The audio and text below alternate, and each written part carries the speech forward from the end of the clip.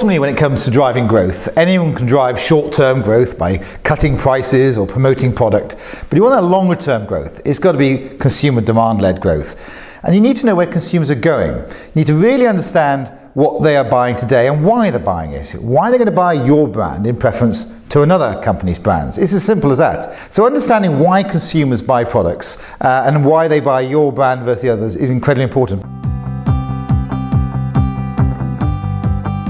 There can be nothing more important in a business than the customer, the consumer. That seems obvious, but often we get caught up into the urgent rather than the important.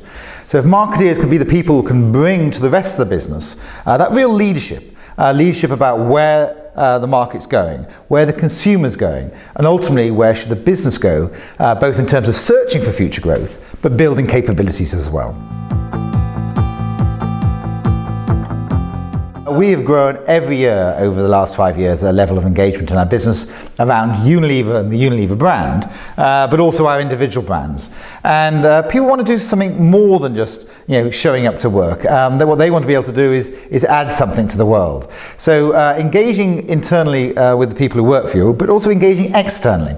In this complex world, you can't do things alone. You need to work with others, whether it be working with NGOs or governments, or indeed with your customers, your retailers.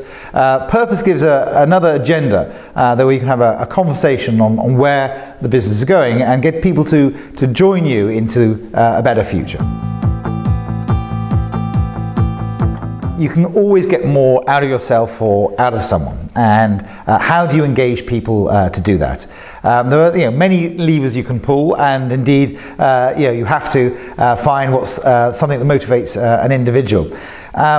But to me, the one that motivates me is this idea of serving people and making their lives a little bit better. I've always been involved in mass market consumer goods. So you might say to yourself, well, what's a laundry powder or a bar soap got to do with that? Well, just try tomorrow to avoid washing your hair, using a deodorant, eating bread and toast or ice cream or tea or whatever. And you start to realize that these little things make a big difference. Move to the developing and emerging market, of course, these are transformational. Washing clothes, cleaning houses, etc. So this thought about serving people and making their lives a little bit better, to me, at scale, is something that really motivates me.